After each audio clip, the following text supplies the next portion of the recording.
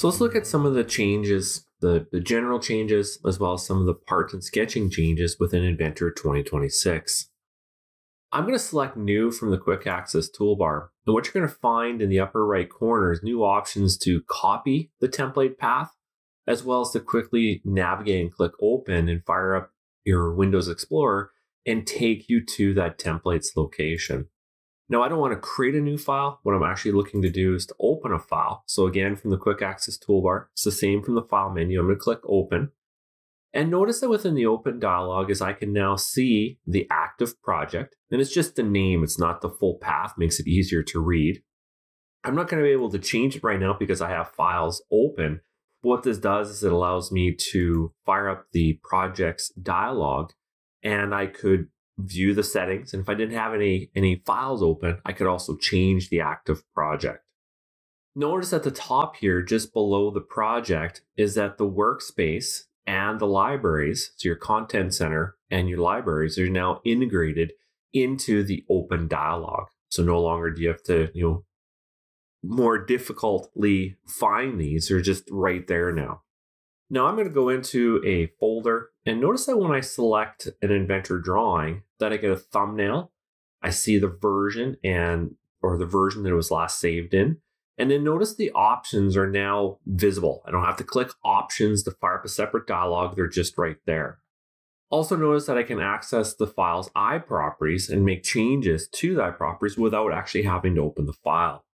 Now, if I pick an assembly, you'll see that I get access to load in the express mode, as well as set the active model state and design view.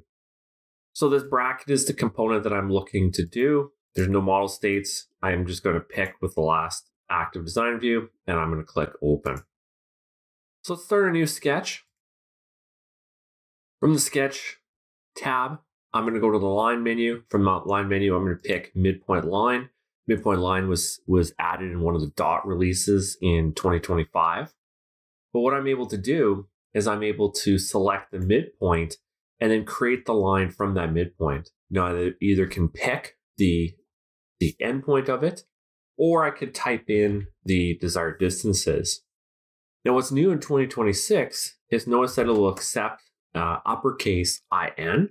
It will also accept an uppercase MM.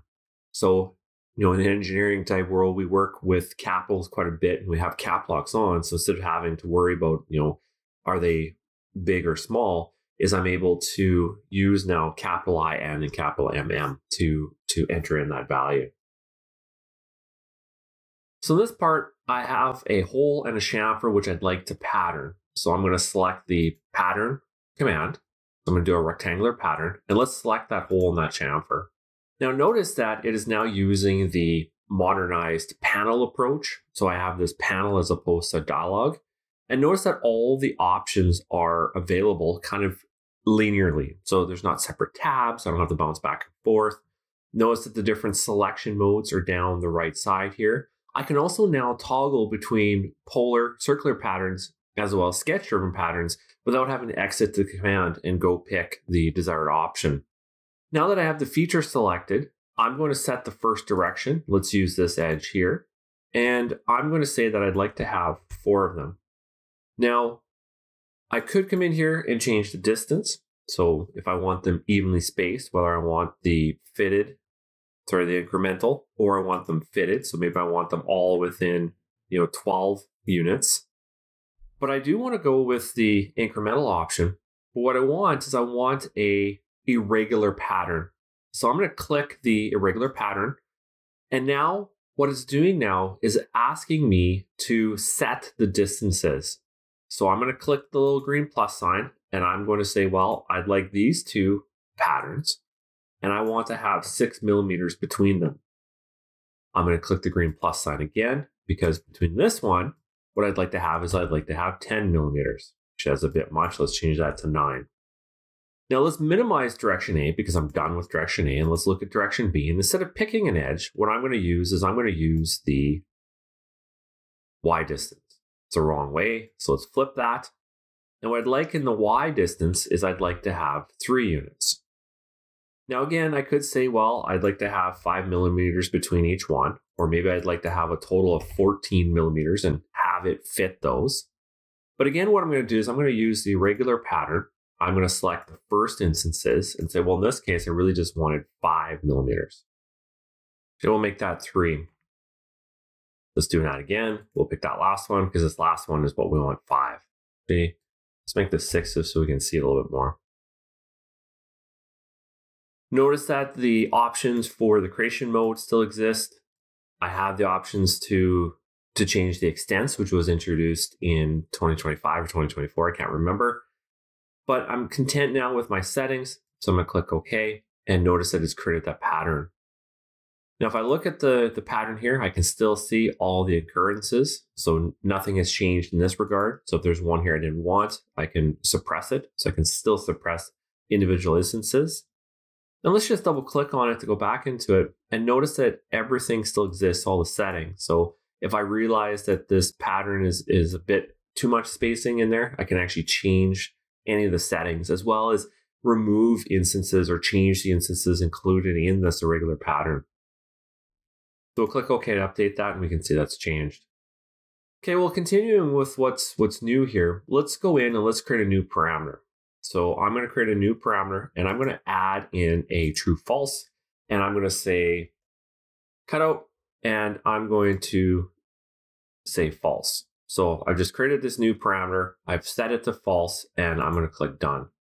Where I'm able to use this parameter now, what's new is let's take this extrusion, this cutout, and I'm going to go into its properties. And notice now is I can take this feature name and I can say suppress it if cutout is false. So if we don't want the cutout, right, set to false, we'll say that this is going to be suppressed. What's new here is I'm able to use a parameter to drive the feature suppression. So I'll click OK, and we can see that it's suppressed that feature. If I go into the parameters and I take that cutout feature and I say true as if we do want it, I'll click done. Notice that it's been restored. I have a part here. It's a multi-solid part. So notice that there's multiple solids contained within it. And what I'd like to do is I'd like to simplify it. So what's new is that within the part environment is the simplify command is now available. And it works very similar to how the assembly simplify works. It's just that it's driven by features and bodies. Now I'm not going to apply a preset. So you can see that there's some quick presets here where you can quickly say, hey, remove all small parts and features. But I'm just going to say no preset. And I'm going to go through and I'm going to set my own. But just like any other panel driven feature is that you can create your own presets. So you can go through it once, set your presets, and then it's always available to you. Now, perhaps what I'd like to do is I'd like to simplify this and I'm going to replace kind of the whole part by an envelope. So this is useful when you're just kind of wanting the bounding box, like the no touch zones, to insert it somewhere else and kind of work around. I can also go one level higher and say what I would like to do is I'd like to simplify each solid individually. So each solid or body of the multi-body. And I can change this and say, well, you know what, cylinders in this case would actually be better. And I can have this, simplify this into cylinders forming.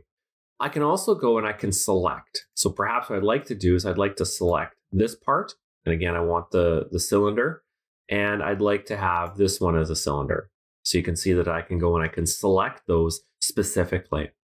I can also, if I'm using the replace with envelopes, is maybe I'd like to exclude. So I'd like to do all the bodies except for. So then I could go pick one and say, don't simplify this one. Don't include this body.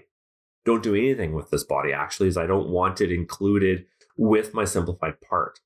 So in this case, maybe what I'd like to do is I'd like to take these screws and say, you know what, we're not going to include them whatsoever. So I don't need them in my simplified version. Now I can also start removing features.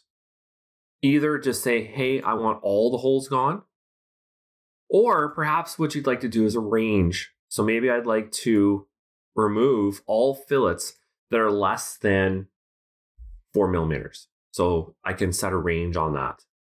And notice that you can do things like chamfers and pockets, also tunnels.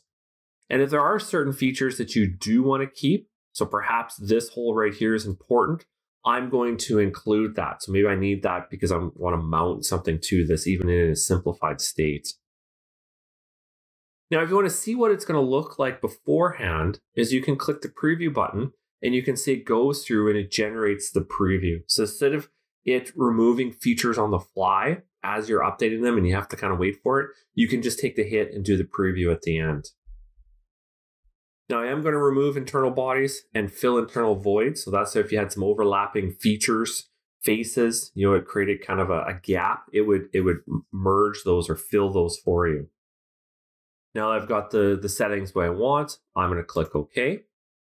Notice the simplified version that it's created. And what I could do is I could actually create a model state to help manage this. So I'm just going to right click. Let's create a new model state. We'll call it simplify. And I'm going to go back to the primary because when I'm in the primary, I want this one suppressed. So I'm just going to right click on it, pick suppressed. And now what I can do is I can go back and forth and I can see I've got the simplified version because of the simplified feature and then the primary feature.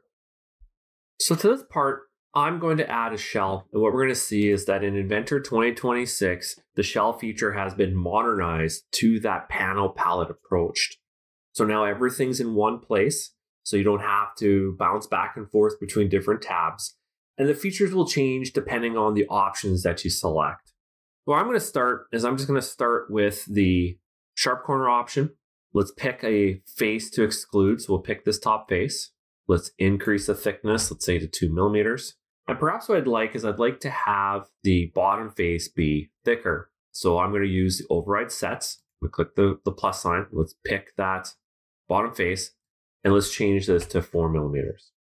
So I do want the top face removed. I want the bottom face to be a bit thicker, everything else to be 2 millimeters. We'll click OK, and we can see that it's applied that feature. Okay, well, let's delete the shell, and let's use the new option. So we'll select shell from the ribbon. Notice that we can do sharp corners. We can also do rounded corners. I'm going to pick the top face like I did before. And let's just increase this thickness. We can also change the direction. And notice that when I change direction, notice that Inventor starts to fillet the edges. So the participating faces in the shell are now being rounded. So it's not going to create a separate feature, but it's going to be embedded within that shell. So we'll click OK and notice that it shelled the feature as well as rounded all the corners. So you can see here I've started a new part. It's a sheet metal part.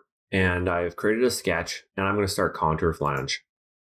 In Inventor 2026, it continues the trend. So in 2025, we saw multiple features, sheet metal features move to the modern UI. And in 2026, this is continued with contour flange, corner round, as well as the punch tool. The advantage to this modern UI is that everything's in one place. So it's kind of linear. You don't have to bounce back and forth between different tabs. As you select options, other options might disable. So it's a lot easier to work with, a lot easier to learn, and just work with in general. So you can see now that it's selected the only sketch in the model. I'm going to change the direction. So it goes in both directions. And let's just use the on-screen manipulator to adjust the overall width of this new feature. Now we can see the body that it's going to create. So we'll just call this the flange, or maybe we want this to be called the main flange. So we'll change that body name on the fly. See, we're just going to use the default for the rule. Here's the distance. I can set the direction. So maybe I want the thickness to go up and down from that sketch. And I'm actually going to override the bend radius, and I'm going to make it twice the size that it was. So we'll click OK, and we can see that it created that new feature. Now let's start corner round. And with corner round, I'm going to use the enhancement that was done in 2025, and I'm going to window select the edges. And right now it's set to edges, but I could also change to feature, and I could just select the entire contour flange. And let's change the size of it. Let's make that 3 inches, and we'll click OK. Let's create a sketch on this face. And to the sketch, I'm going to add a sketch point, and I'm going to start punch, because punch is the third one of the features to be transitioned into the modern UI. So let's pick the D sub connector. I'm going to rotate it 90 degrees, and I'm going to change its size a bit, as well as change the radius. Let's just make the radiuses a little bit big. It looks like I went a bit too big. So let's just put that back. Let's change the connector height, and let's click OK. So then what it did is it inserted that punch. So nothing new from a feature perspective. What's new is the transition into that modern UI, which is cleaner and easier to work with. So that's a run through the new part, sketch, and some of the general enhancements within Inventor 2026.